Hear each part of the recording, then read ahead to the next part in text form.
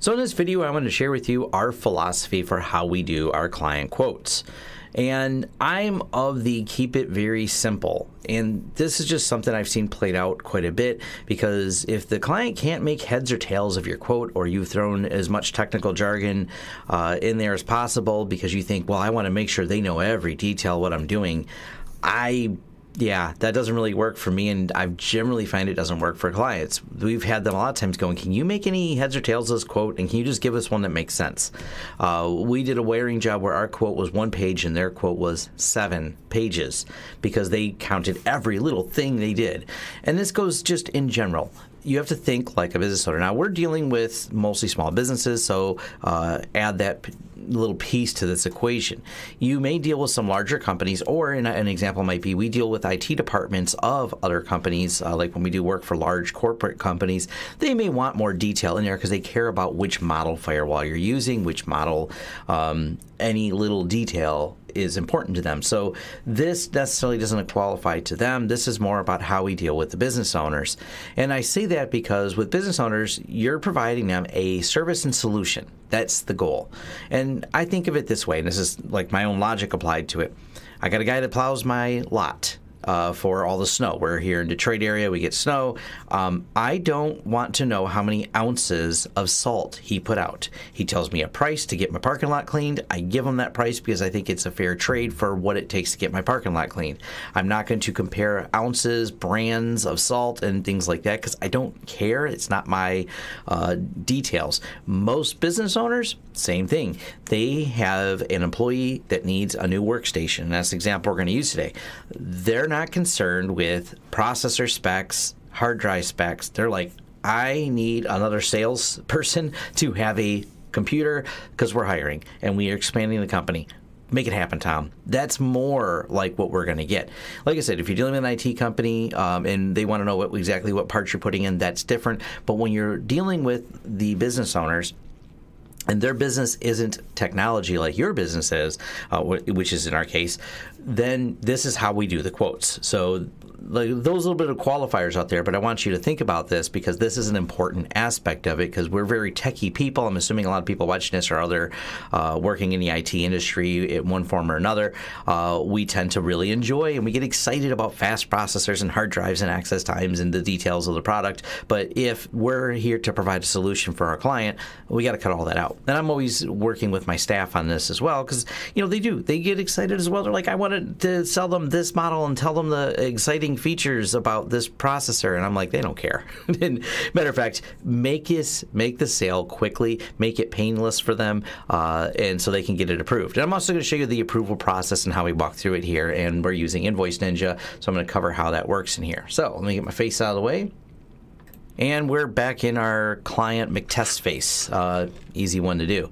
So once you got the client pulled up, we're going to go over here. We're going to go to New Quote. Simple enough. And I've already got something I'm just going to paste in. So we're going to say computer. And I just pasted it in. Now, it supports simple markup language, so I put 2 asterisks before and after. Let me show you what that does. So when you're looking at the quote, it just makes it bold, and it looks kind of clean on the invoice here. So there's the quote. Then, of course, I put computer. Then labor. On-site, hourly. We have this client with a rate of $120 an hour for on-site, so we'll just say set up new computer. You do not have to go into every detail. Most business owners don't care about every detail that you're doing. You know, you may want to put in there, though, this is the basics, which you're going to set up new computer, you know, connect printer,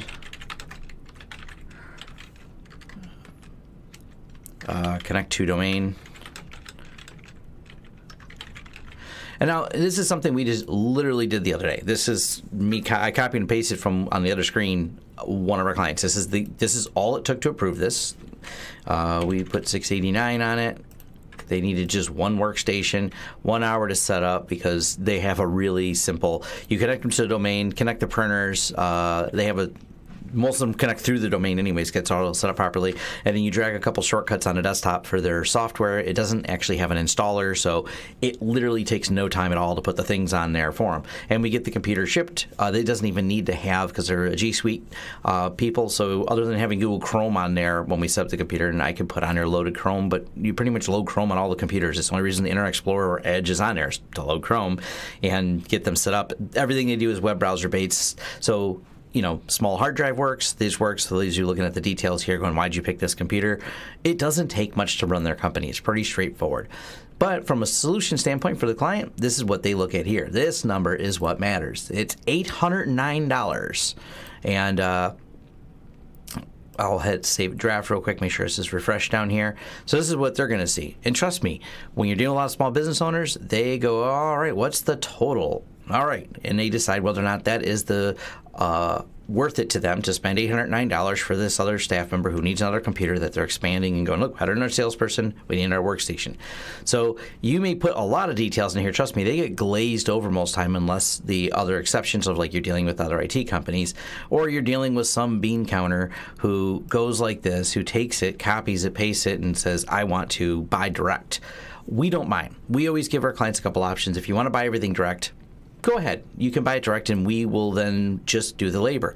What we tell them, though, is if they buy through us directly, we will handle the warranty and everything else. And a lot of clients are like that. They're like, you know what? They're not worried about the markup. Those are, they just want us to take care of it. Now, those are great clients to have.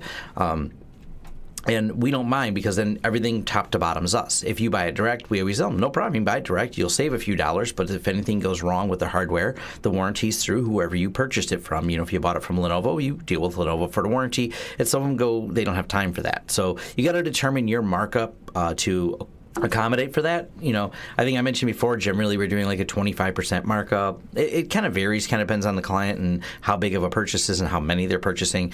But we'll put a markup on there, and that's what that's for, is to do that. So that being said, now we've got the quote. The client has a quote ready, and we're going to email the quote to them.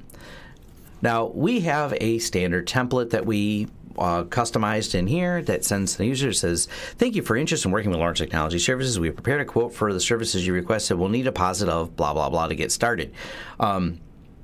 This is a nice feature about Invoice Ninja as well. So you set these templates up. If you have a amount for a deposit, you can put it in here at the top. Request, I didn't show that up. It's right here. You want to say partial deposit of, I want, half down, whatever your deal is for putting things in there. When people that are new clients, they have to pay everything up front for us to order anything. So we'll at least want, all the hardware costs up front. Or in some cases, because we're doing remote work, the deposit is the 100%. I need it up front. Here's a quote for stuff. You got to pay me first before I do the work. So those being said, once we get to that part and those little details are worked out, we say email quote. Nice thing about way Invoice Ninja is we customize these so we can say Lawrence Technologies quote, 20928. I can say customize, and I may put in here for new computer. If they weren't expecting it, or if they have multiple quotes so they don't have to try and separate the quotes by quote number, or if you're sending them multiple quotes because you have two different proposals for them, I'll put, this proposal's for the thing you asked for this way, and this is the other proposal this way. It makes it really quick because I hit send email, and whatever I customized in here, you can preview. Really simple to do. So I'm actually not going to email. Well, I guess I could send the email and I'll pull it up for you. So send the email for new computers. I just like to throw that in there. And if you want to take or change anything in here, like I said, this is completely customizable. And we hit send email. And it takes a second because we have it turned on to verify that the email was sent, which is the default behavior for Invoice Ninja. All right, successfully emailed the quote. I'll go over to my email here. Now here we can view the quote. It's attached. We have it set up to send the attachment to them. So I can look at the quote here. We can see the details, but of course we want them to view the quote here. So click on this, and now I'll show you the process for that. So because I'm going to open up in an incognito browser. Let's go back to the view client. So now the quote has been viewed. Now let me move this out of the way, so we're going to show you the status windows here. So client make test face, quotes, viewed on March 29th. So great, sent. And then I didn't show you that before, but all this does is when you send a quote, it just says sent, but it doesn't have the viewed there. Now we've got viewed on March 29th. And now let's show you the process. Go back to the view client. I'm going to switch over to the other view. And we're going to go ahead and approve the quote because this is what they get. We're going to click approve. And what this actually kicks off is I'm going to get a notice in my email that this quote was approved. Now, the nice thing, too, if they had a deposit, it would remind them to pay it then, but they can also just pay the invoice right away. And this is a great feature because this happens a lot. So it creates a very clean workflow of them able to go approve a quote, pay the quote, and then we just get the job done. And we'll tell that, you're conversing with the clients a lot beforehand. Hey, I'm going to send you a quote. If the quote looks good, go ahead and approve and pay it, and we'll get it ordered for you. And this has happened, frequently for us. This is a very smooth transition this way because now we've been quoted, paid, and things like that. It's really fast. It's easy for the client. You're keeping things simple. This is part of my reason for my invoices only being as detailed as they needed, depending on who they're going to. And this makes it nice because then they can go pay now. It's going to bring them to the payment portal, which we're happen to be using PayPal out of the great convenience of PayPal, so we don't have to handle any credit card numbers. They throw in their information. I get the money, lands in our account, done. We see all this come through. So now we can actually go back over here to the view McTestface, and we'll see that this is a converted now. So process workflow started as a submitted quote, sent quote, viewed quote, converted quote, which means it's converted to an invoice viewed. It would then turn green and say invoice paid. And this entire process, you can actually see this in here as well. So you can say, Tom Lawrence updated quote, McTestface viewed quote, McTestface approved quote, Tom Lawrence created invoice. Now, just so you know, because I created the invoice or I created the quote, they approved it. It throws your name in there. It doesn't say client created invoice. It kind of means that, just so you know, just the way the naming goes, the system did it. So it says created invoice because you're the one that created a quote. You become, whichever user created it is the one that also creates the invoice, even though they are the one that the client clicked approved. Then McTestface viewed it. So they viewed it, but now you're waiting on that payment part, and then this gives you that quick activity, then done. Once you see the money come in, you follow your process. Or, like I said, if you're doing it, and if some of our clients are on net 30, so we're fine with them viewing the invoice. They get it. We're done. Also, there may be adjustments later. And this is something else, just so you know. If this quote gets paid, or invoice gets paid and there's an adjustment later because I only put 1 hour of labor and there ends up being 2, you can revise it and have them pay it again, or you can create a separate invoice. And I say revise it because that's kind of a nice feature. So if I add it, let's say they paid off the $809 here and I added 1 more hour of labor, so an extra $120 gets added, it'll only remind them of the balance so they can actually go back in and pay it later. A lot of times, like I said, with our net 30 clients, which is quite a few of them, in the small business market, they go ahead and approve quotes. Then we always bill on actuals. So even though they have an approval and they see the invoice, we always adjust the invoice because they haven't paid it yet anyways, and we'll adjust it to reflect the actuals as to what occurred. And it's, just with different things, you're going to get that. But this kind of brings you through that workflow of how it works. And this is one of the reasons we really like the Invoice Ninja software, is it makes that workflow very clean and very easy to document so you can see how it was done. And what it actually is doing here, it'll give me the client's IP address for each one of these actions of where it was viewed. So I did this all internally, so it's giving my IP address internally. But you just mouse over it and you can see what IP address actually viewed and approved that, which I think is kind of cool as well. So you can kind of, if you're in IT, you probably know a lot of your clients' IP addresses because if you manage your firewalls and things like that. But it gives you a nice, like I said, tracking history, the time that they viewed it. And you'll notice some clients view things right away. Some of them don't. I'll take a look at it.